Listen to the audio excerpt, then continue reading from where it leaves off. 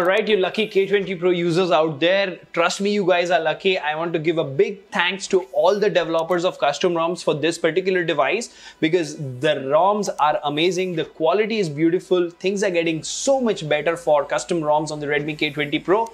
Today we are talking about the latest edition of AncientOS. This is called 6.1 Shield.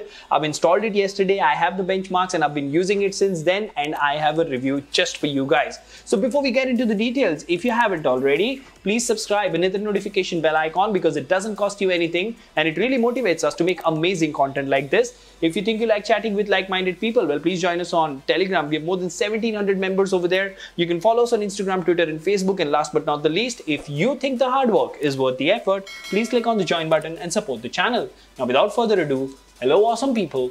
Welcome to Phone Ops. My name is Kailash. Let's get going.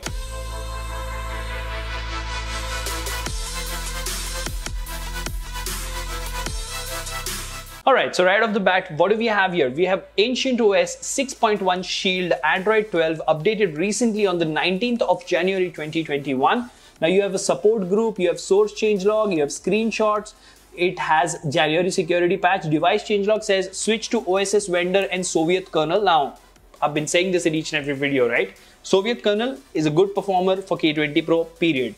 Now the ROM is based on OSS vendor and Soviet kernel. Clean flash is a must and that's about it. You don't really have a lot of things. So let's talk about the animations first because trust me, I concentrate more on the UI experience and then a little less on the performance because you won't be playing games 12 hours a day, but you will be using the phone 18 hours a day, right? So the experience that the UI gives to you is really important. Now over here you have a very basic and clean user interface with a Google search bar at the bottom, assistant shortcuts over there, a bunch of icons over here. If you swipe from the top to bottom, you will see that you have a bunch of quick tiles over here. If you go to the edit menu, you will see that you do have a ton of customization. Now AncientOS, trust me, when we talk about customization, this is the ROM to go. It really makes you feel that this is something else. The amount of customization and quality on this particular ROM is really nice, right? So you do have a ton of tiles over here. Now, over here you have the edit menu, you have the power menu, which does give you an option to have access to the advanced reboot menu. You have a settings shortcut over here. Now, as you can see, you do have a Wi-Fi calling icon over here, voice over LTE icon over here, you have battery estimates over here, you have the date and the time. So when you go to the expanded status bar, if things are laid out in such a nice way, you probably get all the information you need from the home screen itself. And that is the reason I give this so much of importance. Now, if you swipe to the left, of course, you have Google feed, right? Now, as you can see, that's an interesting topic, by the way. Should I make a video on this? Why you should use your smartphone without a case? Let me know. Anyways, the Google feed is really smooth. It works absolutely fine. There are no major stutters or jitters, no problem whatsoever. But this is a little less smooth compared to, say, the previous ROM that I reviewed. So yeah, it's there, but sometimes it's not really butter smooth. Now, if you go to the app drawer, you will see that you have a bunch of applications, but no bloatware. The camera application that you see over here is Gcam that I have installed, and good news for K20 Pro users, a video on how to install the best Gcam that I've found is coming soon because I am on this Android 12 ROM with OSS vendor and I have in the camera application, let me give you a quick preview. I have portrait working, I have night sight working, I have all the lenses in the camera section working absolutely fine. The wide angle, the telephoto, you know, all these things are working. HDR, video works fine with stabilization, and you do have slow motion that works fine as well. So yeah, a dedicated video on the best Gcam for K20 Pro is coming soon, but that's not the point over here. This ROM doesn't come with a Gcam or any particular camera application installed. Now, the moment you go to this particular menu, that is settings, you will see that Ancient from the beginning of Android 12 has had a very different UI. They don't really have a dedicated menu over here, but you do have things like customization menu over here. You get the option to search things from here, okay? And then you have some UI customization here. So, you know, these are good things. The way they have differentiated themselves from other ROMs as far as customization is concerned, it's really worth appreciating. So over here, you have your standard stuff like notifications. You can go ahead and enable notification history, conversations, bubbles. These are all standard Android 12 things. If you go to the battery section, you will see you don't really have thermal profiles and stuff like that. Even if we talk about the battery usage, you will see I've used the screen for 1 hour and 22 minutes and we've been on battery for almost 24 hours. We are still at decent amount of battery. Let's see, 67%. So the battery backup is rock solid on this particular ROM. Now, if you go further, you have all your standard options, which you would usually get, like MI sound enhancer. If you go to display, you will have, let's see here. So ambient display, that is your always on display, always on, wake up, all the other features are available, present, and they work absolutely fine, right? You do have screen attention, which works fine. The camera would pop up and stuff. So that's good.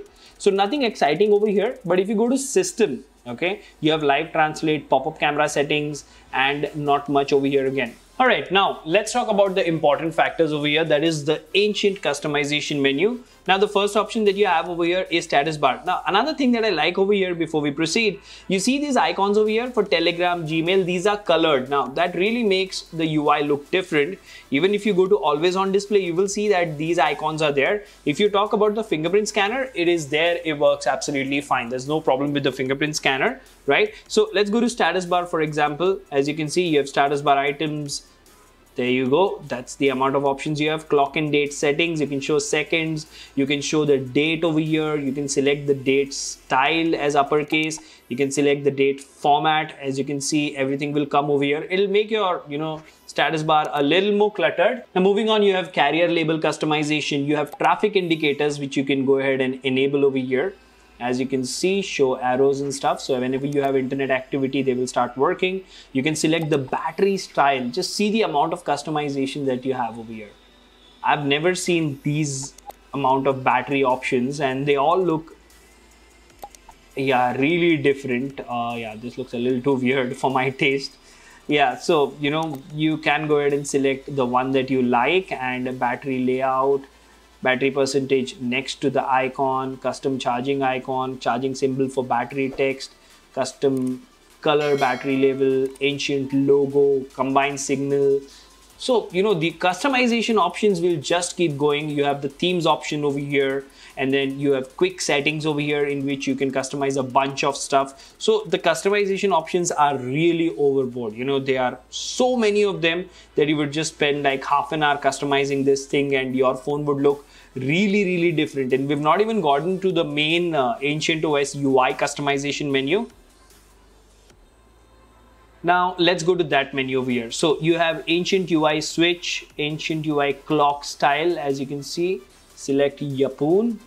So you can select the Ancient UI clock style, clock gravity, clock animation. As you can see, quick setting style, full width notifications, status bar layout style. Let's select this one. Just see, this looks different now. Okay, select this once again. And look at this. This looks really different. I don't know whose taste that would be. I'm not saying it looks bad. You have the options, so might as well appreciate it. You have dual status bar with center clock over here, and as you can see, you can select the status bar clock background as well. You can keep changing that.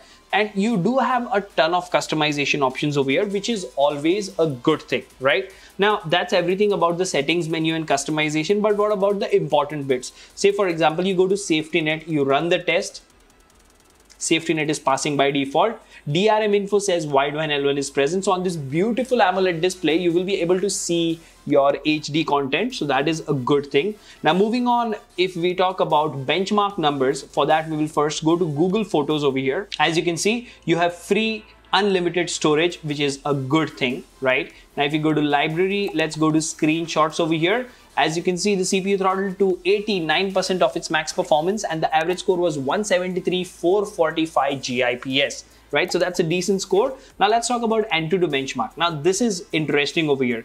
573,625. Now this is Poco X3 Pro level of Antutu score. So that's a good thing. That means this ROM is doing things absolutely right. Even if you go to the Geekbench menu over here, you will see that you have 759 single core and 2760 multi-core. So all in all, this ROM is not only performing great, it is giving good charging speeds, good battery life, good fingerprint experience, amazing amount of customization, and yes, the latest Gcam is working absolutely fine on this as well. So yes, AncientOS is certified from PhoneOps. The latest build is doing a splendid job. You can go ahead and flash it and try it. Let me know in the comment section how was your experience. Until the next one, this is Kailash signing off at PhoneOps. Keep smiling. Take care. Goodbye.